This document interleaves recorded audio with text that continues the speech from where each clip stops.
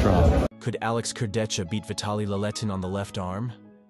Guys, just recently Alex Kurdecha has posted a video on where he pulls on the lefty against a couple of known arm wrestlers.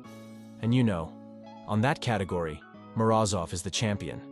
But unfortunately, Morozov had stomach issues and had to drop in size, and maybe that messed a bit with his strength.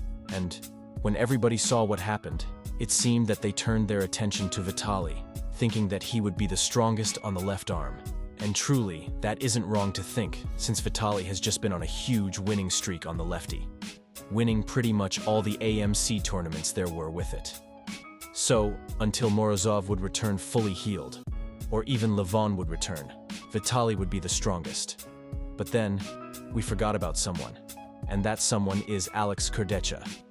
He was a bit away from competition these last few years, but he didn't back away because of injuries or health problems. He just backed away. But when he was pulling, I always noticed that his left arm was clearly his stronger arm on the table.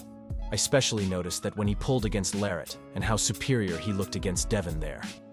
But in the recent video that Alex has posted, he shows he pulling against Corey West, Devon, Denis, and this next name is the one who we believe to be the top one on left arm, which is Vitaly. And mostly Vitaly's strength is known to come from his leverage and his speed. But Kurdecha isn't very far in height compared to Vitaly. They're actually pretty equal in height. But most importantly, Kurdecha has not only a bigger arm, but he has a bigger frame than Vitaly. And, on the practice pull, we saw a bit of what it could look like when those two face each other on the left arm.